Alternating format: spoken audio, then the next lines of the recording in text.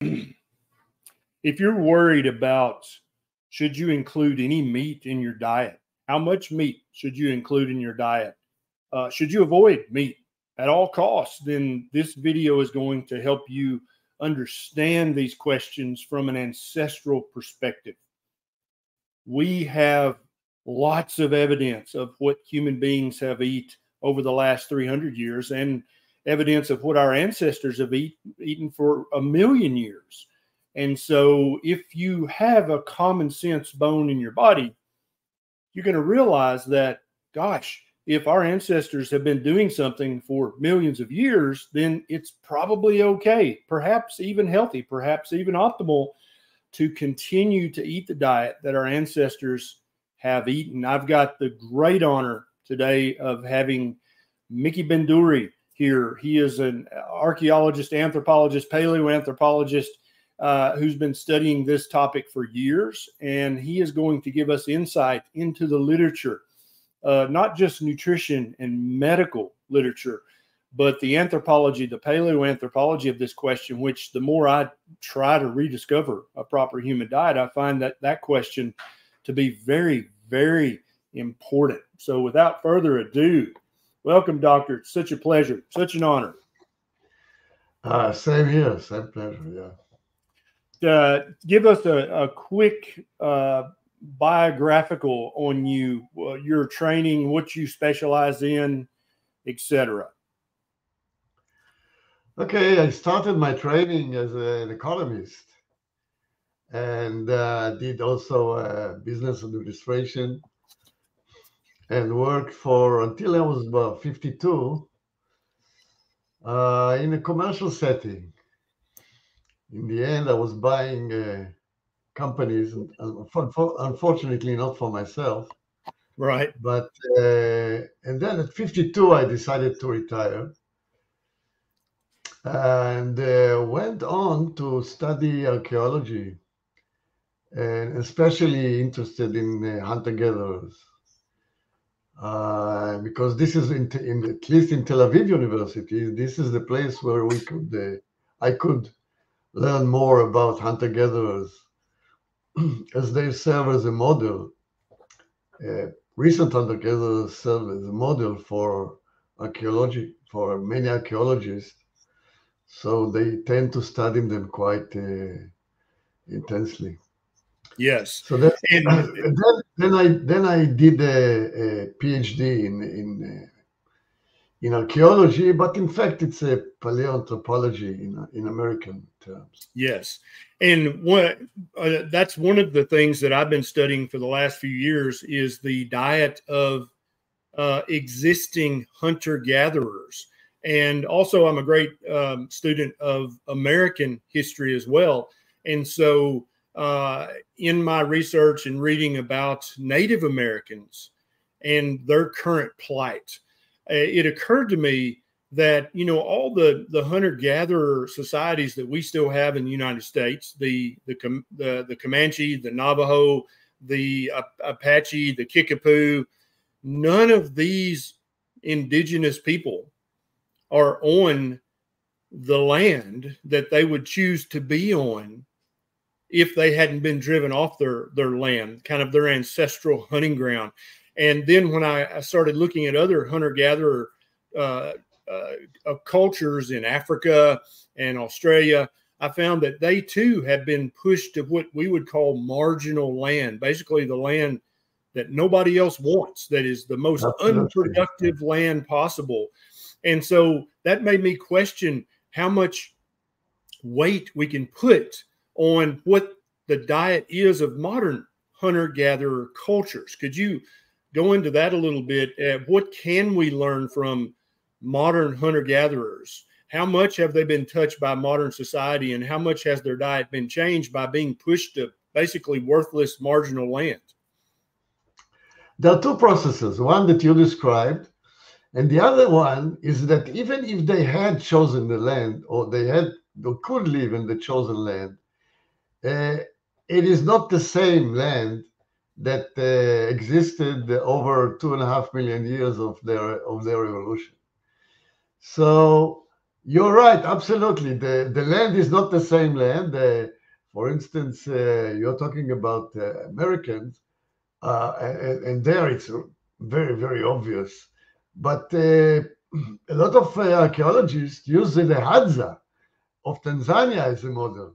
These Hadza live, and I was there about 2 years ago. They live in a bush which has doesn't. It's not a savanna. Okay, uh, if you go about 2 hours north or so, you come across the Serengeti and you come across Ngorongoro, which is game reserves, and there you see what kind of animals savanna can carry, and what is the relative biomass that savannas have, or fauna compared to flora. And you see that where the Hadza lives today, uh, there is no savanna, there is no grass to speak of. So the animals that live there today are small and few and far between. So it's not the same conditions. You know, already in the 60s, archaeologists used a lot of analogies with recent cultures, and they came to the conclusion that in order to have an analogy, you have to have the environmental aspects and also the technological aspects. Both of them identical or close to being identical in order to do an analogy. That's not the case today at all. Not from the technological and not from the environmental. So, and I wrote a paper about it, and what I said is that there's only one context that you can actually use observations, uh, some sort of analogy, and this is where you find the same thing in many environmental circumstances, in different environmental circumstances. So if you find the same thing in the North Pole and in the equator, then you can say, okay, that makes sense, and it's very likely. And for instance, example, one of them is the fact that hunter-gatherers share their hunts. And this is true in the North Pole, and this is true in the equator. So you can assume that this sharing took place also during our evolution. But definitely, especially the ratio of quantitative aspects, like the ratio of plants to animal source food, there's no way you can learn anything from present hunter-gatherers. And the reason I asked that question is we see many influencers, some of them doctors, either MDs or PhDs, kind of touting the modern hunter-gatherer diet as the diet that we should eat. And that's why I asked that question, because I believe that sets up a false paradigm, because these people, first of all, are not on any hunting ground that they would choose if they had their choice. And then secondly, as you intimated, there's been several extinction level events over the last few million years, but one that really affected the Homo sapien culture was some people call it the Younger Dryas event about 12,700 years ago. We don't know if it was volcanoes or a huge asteroid or some combination, but there was a huge extinction event of the megafauna, which would be animals weighing over 100 pounds. And so prior to that event, all of our ancestors, let me just clarify, I am an armchair anthropologist, paleoanthropologist. I have no formal training whatsoever, but the way I read the literature before, let's just say 13,000 years ago, for even numbers, there was a much larger selection of megafauna to be hunted on the savannas. And it seems that that's what our ancestors tended to focus on. But then after whatever that event was, 12,700 or so years ago, we had to focus more on smaller game. We had to focus more on including more plants in our diets? Any enlightenment you can give us on that time period? Okay, but I have to be careful here as Yes. a presumably scientist. For comparison with the Paleolithic, what I said is relevant. But for comparison and the question of whether it is healthy or not, then we have to be a little bit more careful, because these hunter-gatherers, and even if you go even further, closer to us, if you take, Western price societies, they were healthy. So it doesn't mean that we cannot draw some conclusions about healthy foods from hunter-gatherers, recent hunter-gatherers. But this goes to the crux of I think, my little angle as far as what paleo is. And what paleo is, in my opinion, is a safety template. In other words, it's not that we cannot eat plants. People who ate plants, including hunter-gatherers, including more recent societies, they were, most of them were quite healthy. We are in terrible shape, not because we eat plants, but because, in my opinion, because we eat the wrong plants, we don't prepare the plants, and we don't know what is our genetical makeup that is we are adjusted to eat or adapted to eat plants. For instance, in myself, I have a very, very strong gluten sensitivity. I don't have celiac, but I have very strong gluten sensitivity. But I didn't know that. And I ate bread. And you say, okay, we eat bread. Bread today is nothing compared to the bread that traditional societies eat. We have in Israel, we have the Jews from all over the place, all over the world. So we have from Ethiopia. In Ethiopia, they have different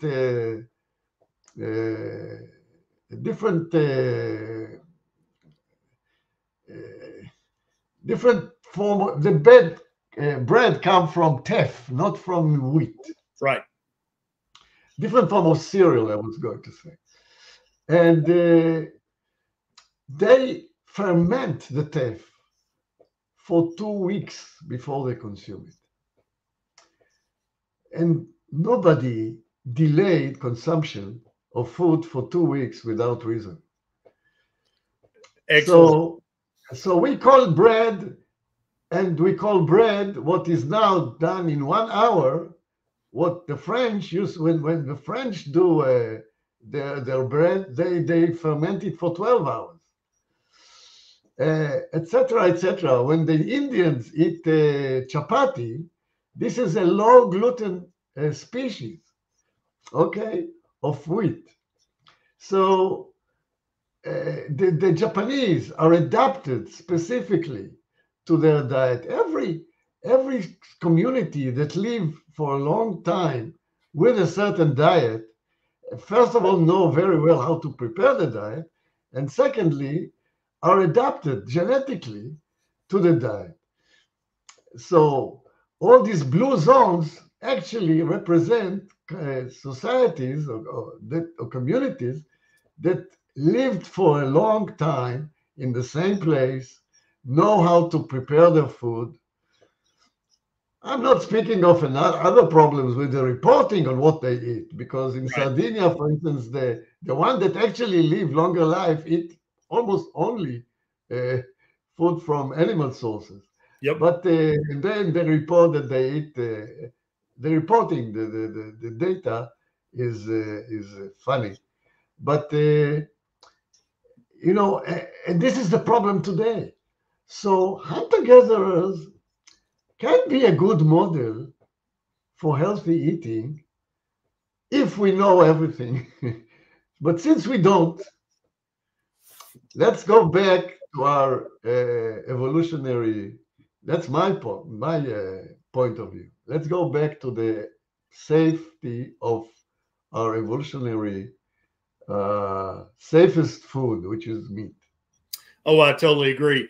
Now, there are many people who would say, well, Dr. Barry, Dr. Ben-Dor, how do you even know? How can you possibly know what a human being ate 50,000 years ago, 100,000 years ago, 1,000,000 years ago?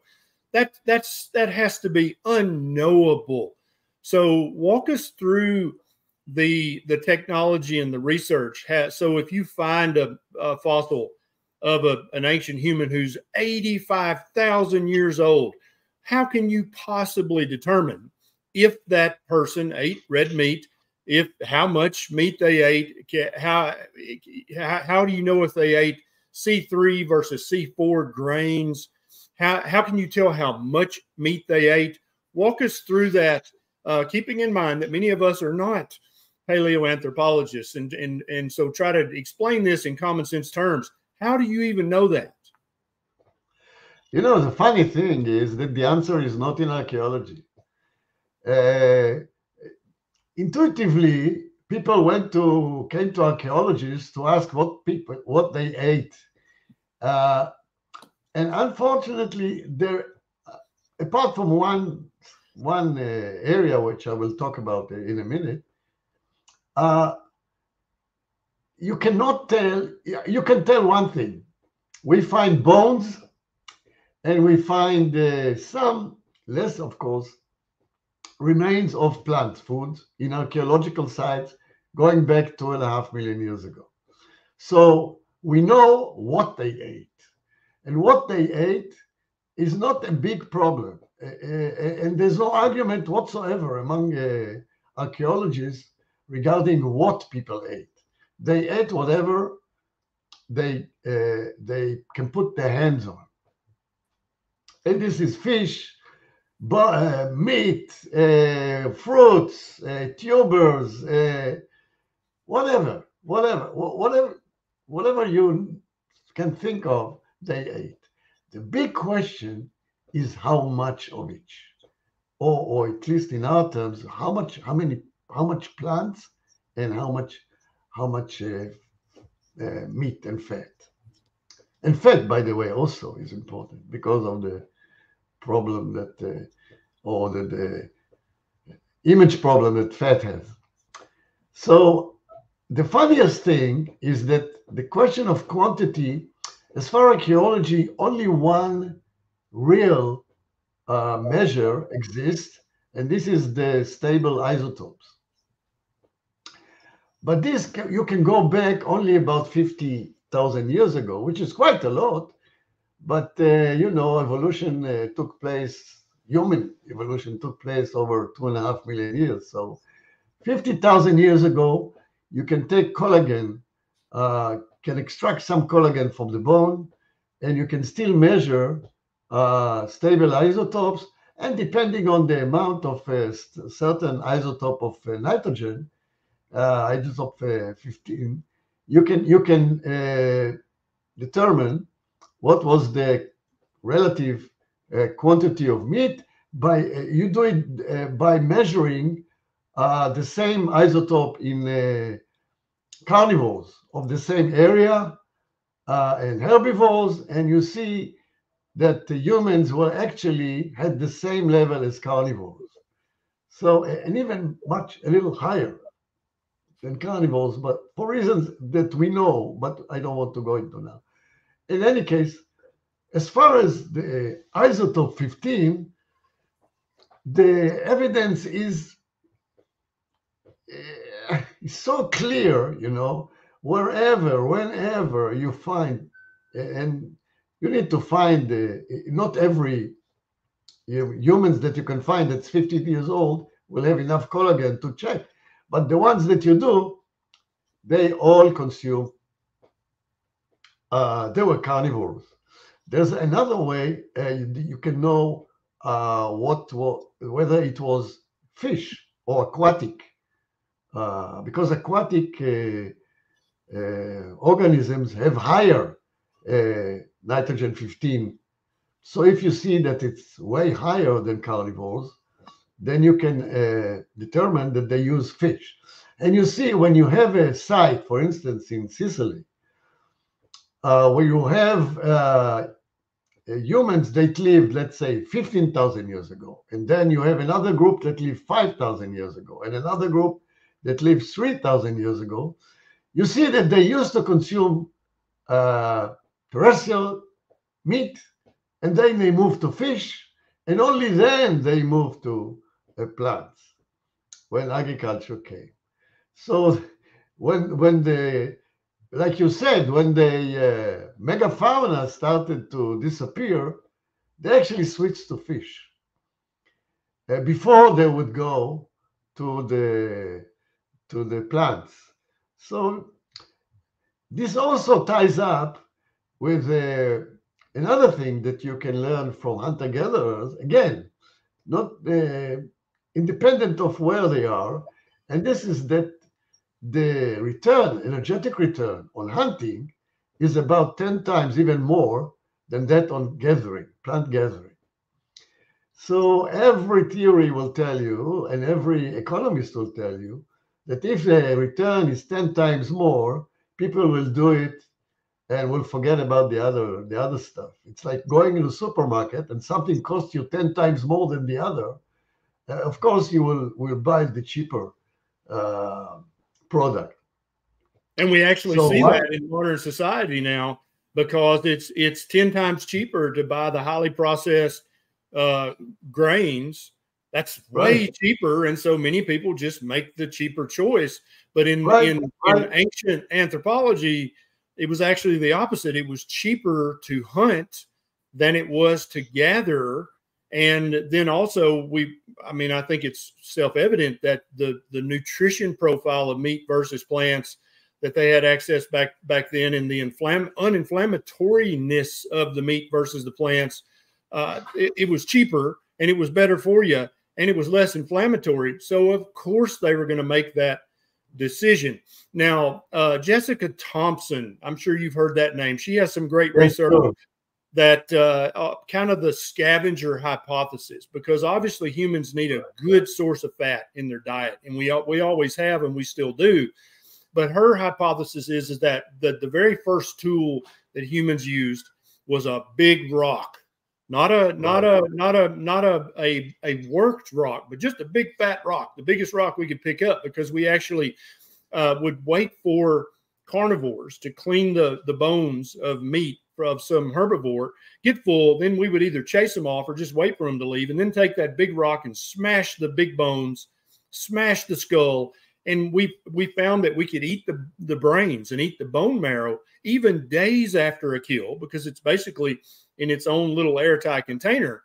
And so that what do you think about Dr. Thompson's hypothesis that maybe that was the original way that we started moving away from our previous diet and moving towards a more animal?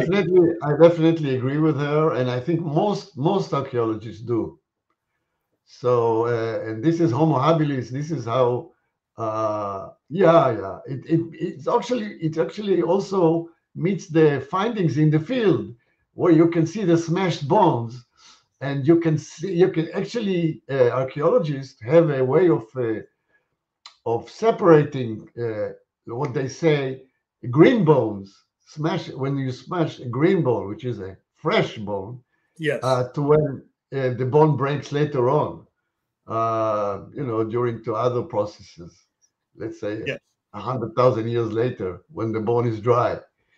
So yeah, there are definitely signs of smashing all over. I mean, they continue to eat marrow until the last day of the hunter-gatherers.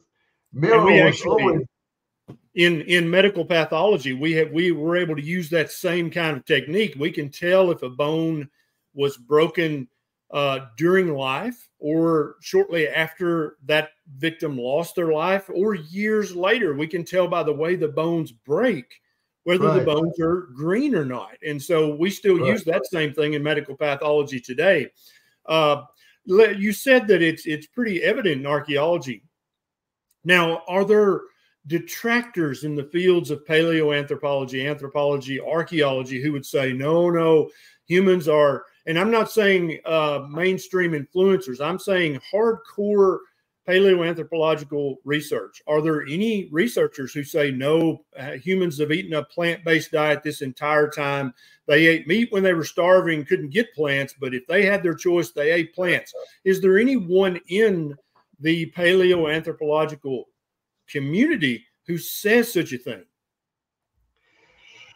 Look, there are some, I would say, and by the way, for some reason, there are women that say that plants were a very important part, and they don't really name a relative quantity because, like I said, archaeology just doesn't allow you to do that. And if you want to ignore the stable isotope data, okay, go ahead and do that. But they are very, for instance, they find plant remains in the teeth plaque, yeah, and they say, oh, look how important it was. But there's no quantitative evidence in that. The guy could eat for 1 year, he could eat a little more plants than normal. And by the way, the plaque, I think, accumulates more when you eat more. So, but they never measure all the teeth they don't have plaque. Right.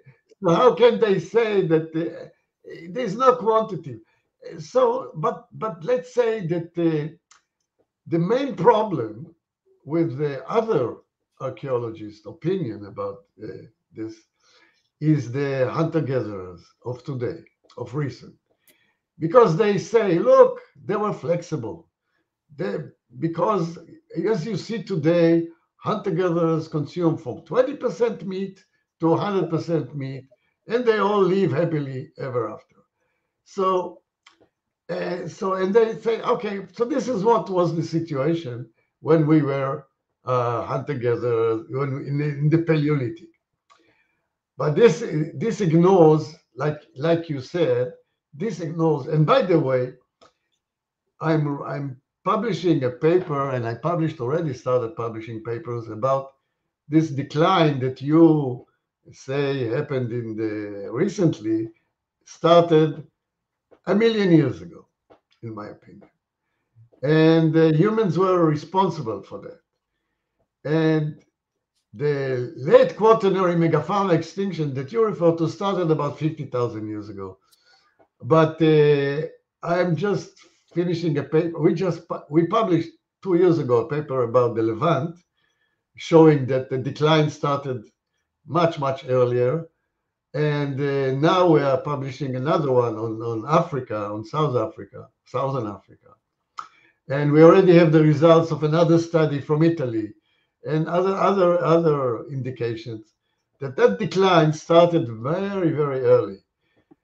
So Homo erectus, which is really the species that existed the longest in our evolution, about 1.5 million years, faced larger animals, and many more of them than Homo sapiens, which began his career about 300,000 years ago. So, so evolutionarily speaking, we were facing even more different conditions than we do today, and the energetic return didn't change. The technology was completely different. The Homo erectus, as a hunting weapon, only had wooden-tipped spears. Now, you cannot hunt small animals with wooden-tipped spear. You need to have bow and arrow because they run faster, they're smaller targets, they don't wait for you to come. like an elephant. If you go to an elephant, he is not going to run away. He's not going to escape. So you have other ways you should catch it.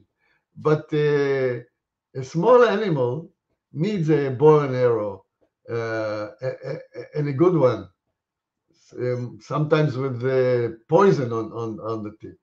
So, and bow and arrows were available the first time you see bow and arrows about 60,000 years ago. So in the last 2% of human evolution, we had bow and arrow to hunt smaller animals that present hunter-gatherers have today. That's the technology they have today. So if you put the hadza and take away the bow and arrow and take away the stone tips of they can put on and they, by the way, use metal tips. They don't even use stone tips. Sorry, if you take that away and you leave them with wooden tip spears, they would not be there because they would not have enough time to gather all the plants that they need in order to survive. They can save a lot of time by having bow and arrow and have iron tips that they don't have to reproduce, for every hunt.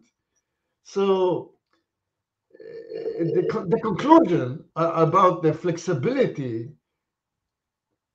doesn't hold. But it's still most of the archaeologists today are not aware of it. They don't, unless they read my papers, they're not aware of it, and they don't accept it. So if you talk to, you talk to people who don't know, you just don't know. They take the information from the wrong source, which is recent hunter-gatherer. Yes. Now, is there any paleoanthropological, archaeological evidence for a vegan society before 8 to 12,000 years ago? Have we ever found a settlement where the stable isotope analysis existed? So in the totality of paleoanthropological literature, how many vegan societies or predominantly plant-based societies have been found and documented? None. Just none. I think the minimum that I remember is like 30%, which is the hadza, about 35% meat. So it's not even close. And they know it, and whenever they can, and this is, by the way, Lorraine Cordain also came to that conclusion. Whenever hunter-gatherers can get meat, they prefer meat. And there's so much evidence for that. And so much evidence, by the way, for the preference of fat over meat. No, vegetarians, I don't even know if, I don't think that Weston Price found vegetarian no community. And I think he actually go looking initially with that preconceived notion that he was going to find a bunch of plant-based societies, and what he found invariably is they all focused on meat and fat. The only society that I know today that is really vegetarian is the Indians of India, not the Indian American Indians. Yes. Indian of India. They are the sickest society in the world as far as the diabetics and heart problems. Yeah, they're very metabolically ill, and although they tend to be slimmer on average than adults in the United States, and so for many of us, we equate thinness with health. But I think that we're now finding out that if you actually check some metabolic labs on the Indian population, they're very metabolically ill. And I recently did an interview with someone who is a healthcare provider in India, and we were talking about how Indian culture and society was wrecked basically by the British occupation and colonization. And if you go back in time before the British got there, even let's just say 5,000 years ago, the vast majority of people who lived on the Indian subcontinent were eating meat every time they had opportunity. And I think the stable isotope analysis bears that out as well. Let's talk about the Egyptians for a second, because the Egyptians, through stable isotope analysis and other methods, we know what the Egyptians were eating, not just the pharaoh class of Egyptians, but all classes of Egyptians, because many people think, oh, it was just the wealthy people who were mummified in Egypt. And that's actually not true. Unless you were a prisoner of war or a pauper, you got some degree of mummification as part of your burial ritual. And also just the climate of India preserves collagen and preserves things so that we can actually check very closely what they ate. And the Egyptian population, the way I understand it, correct me if I'm wrong, they were literally eating the diet that is now recommended by the USDA and the American Heart Association and the American Diabetes Association. Almost no red meat, lots of legumes, lots of grains, lots of plants, fruits, quite a bit of honey. Every now and then they had some chicken or fish, but they very often they use cows to pull things. They didn't use cows to eat. And so when we look at them from a medical pathology standpoint, their bodies are riddled with chronic disease markers. They had severe atherosclerotic disease in their heart arteries, in their aortas. So they were eating the ancient wheat, not the modern GMO wheat, right? It was stone ground, non-GMO, ancient. I think they were eating emmer wheat, if I'm not mistaken. And so Could be, I don't know. You can't blame it on the modern wheat because they didn't have that. You can't blame it on sugar because sugar as a commodity hadn't even been invented yet.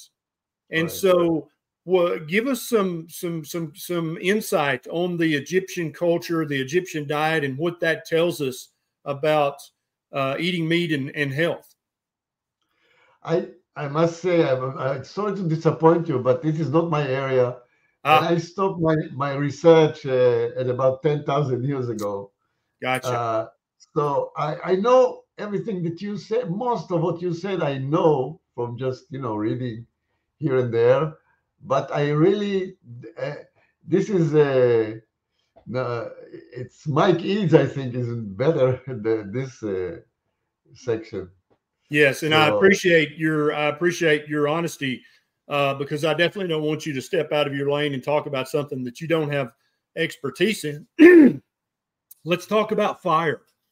From my armchair reading, it looks like we were probably taking advantage of fire even before 1 million years ago, but maybe about 1 million years ago, give or take, we harnessed, learned to use fire as a tool on a daily basis. And there are some people in the anthropological literature who try to say that's where our large Homo sapiens sapien brain come from. We were able to unlock the nutrition in plants, tubers, grains by cooking them starting about 1 million years ago. Do you have any problems with that theory, and what can you enlighten us on with regards to fire as a tool? It's funny. I just finished, and I have it in review now. I just submitted a paper to a very good journal. Let's see if it gets accepted, but I'm still waiting the reviewer's comment on that. And the paper claims that, you see, let's start with the beginning. The story of fire and the importance of fire was first realized by a researcher from Harvard named Wrangham. And Wrangham, in his initial paper, really emphasized the fact that the cooking by fire enabled the consumption of tubers. So Wrangham is a researcher he's primatologist. He's researching, spends a lot of time in Uganda following chimpanzees. He's not an archaeologist. And he came with that idea, and it is also a vegetarian. So that idea that humans could consume plants was a very important step in their evolution, appealed to him, I presume. Later on, if you read these papers, you see that already he's getting away from that part of it, and he's talking about the importance of cooking for meat as well. Anyway, in 1917, one smart researcher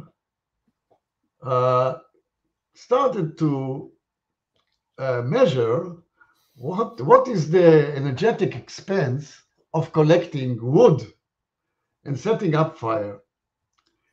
And it turned out that the expense is higher than the reward on cooking. Interesting. And so that presents a conundrum. So why do you find, and you correctly said you find some residues a million years ago, and for me, I came with what I think is the answer, or my answer anyway, is that actually fire was used in the preservation and protection of meat. And because when the energetic return on hunting is 20, 10, 60,000 calories per hour, and the return on gathering plants is about 1,400 calories per hour. If somebody steals your meat, you lose a lot of, and alternative energy. And this is what actually can justify the spending the energy to set up the fire. So, and also what is unique to humans is that humans bring their meat to a central place. We are not like lions that eat the meat at the spot. We actually bring it to our space, and then we consume it over days, weeks, and even months. For instance, if you take down an elephant, and by the way, a million years ago, elephants weighed 12 tons. Elephant today weighs 6, 4, so at least double the size of the present elephants. There were different species. You could live off the elephant for months, but you have to preserve the meat. So smoking the meat and drying it over fire is a energetically profitable operation. So that's the paper I have put in. So actually, the fact that you find fire, in my opinion, is support for the fact that we relied on large prey very early in our evolution. And so you use as evidence to support that you gain so much more nutrition from an hour of hunting than you gain from an hour of gathering. And then when you talk about the caloric expense of gathering the firewood, bringing it back to a central location, you would actually be a net loss if you were collecting that firewood to cook your tubers and your grains and your other vegetables. You actually would be in a negative calorie and nutrition balance. Absolutely. Look, cooking increase the return or the energetic return on plants by about, let's say, 10%, just to make the calculation easy. It may be 12%, but let's say to make it easy. So if your return is 1440 calories, 1,440 calories, something like that. That's what I came up with, like based on the data that I could find. So 10% is 140 calories that you save. Yeah. But if somebody steals your elephant or whatever meat, yeah, halfway, then you lose 30,000 calories. So there's no comparison. It doesn't seem like there should be at all. And so again, to be very clear, is there any evidence before 13 to 15,000 years ago the evidence that we have shows, and would you say that every single dig, archaeological, paleoanthropological, every single dig we found that we've done stable isotope analysis on, is there a single example in the literature of a society or an individual that was a plant eater predominantly, or that didn't maximize their intake of fatty meat, fatty megafauna, or at least fish and clamshells, crustaceans and mollusks? Is there a single example in the paleoanthropological literature before 12,000 years ago of an individual or society that ate a plant-based diet? None whatsoever, as far as I can remember. I must qualify that. Yes, but as far as I can remember, as far as I know, none whatsoever. 100% of them come up as carnivores. And when we look at, I love how we call the technology that our ancestors developed 50,000 years ago, 50 to 60,000 with bows and arrows. And then further back, I think probably the first technological discovery was when someone was probably trying to break open a bone, and they struck a rock against another rock, and the rock split, and there's this razor sharp edge on the rock.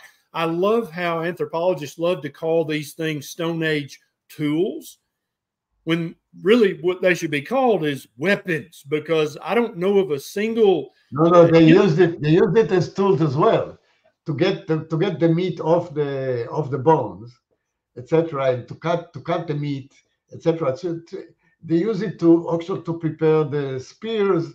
So they use it as tools. And by the way, I just want to be a little bit more balanced here. Yes, there are plenty of evidence for the consumption of plants. Yes. So people did consume plant, no question about it. And like I said, all the plants that they could put their hand on. So I think that mostly these plants came from women, because it's something that typifies humans, is that we have a division of labor. So the women, because they take care of the children, cannot go far away from the camp because of safety reasons. So I think that the certain, you see, as an economist, I'm working by alternative. So what was the alternative of this woman? It was not to hunt. So they had to spend the free time somehow to do something and to bring some benefits. And it was enough if they just got some plants.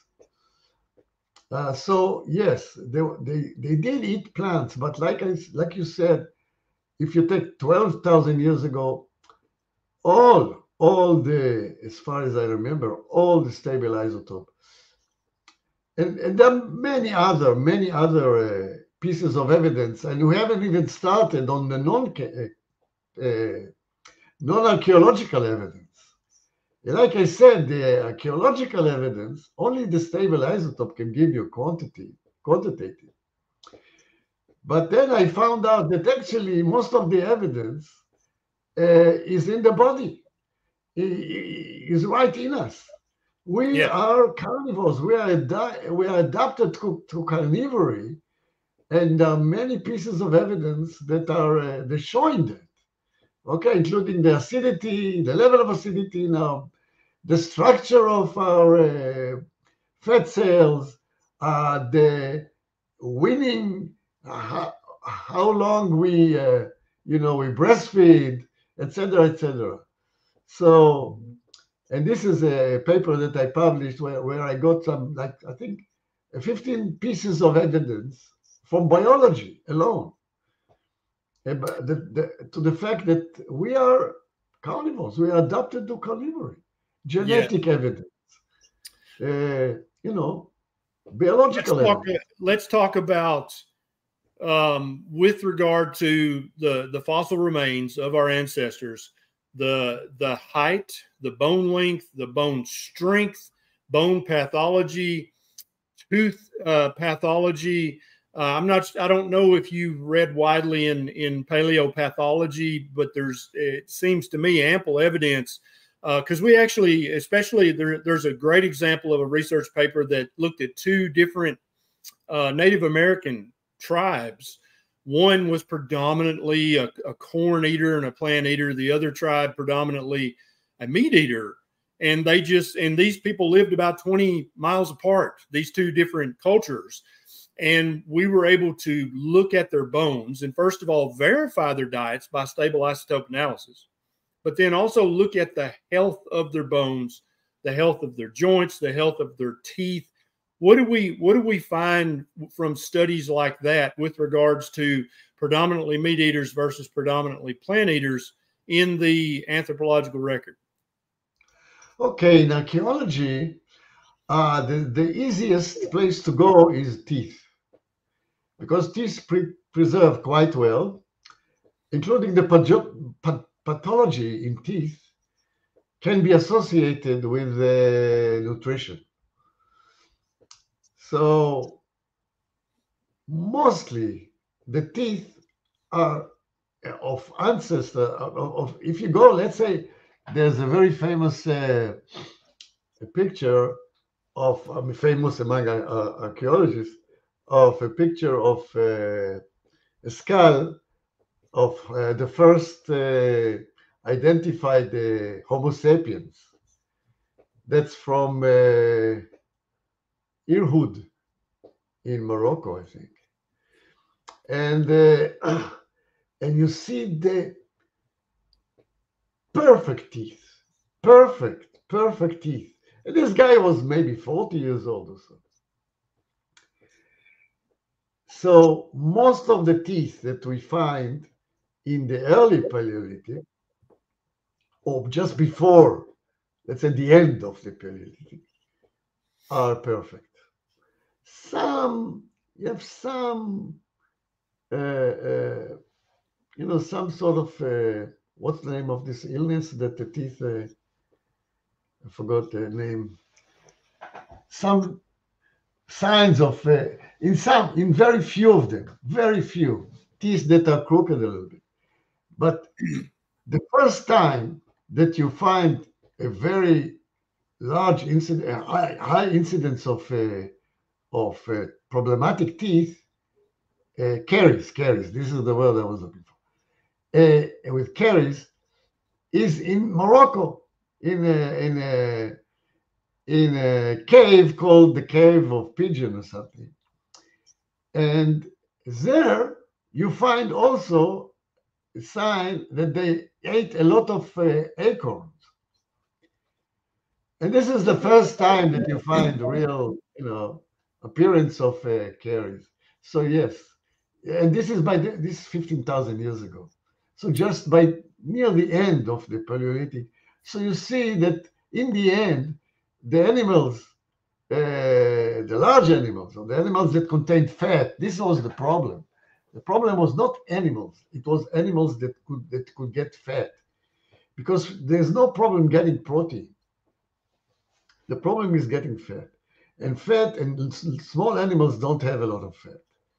Relatively speaking, even. I'm not just saying about, yes. Of course, they won't have as much fat as an elephant, but relatively speaking, they have a small amount of fats.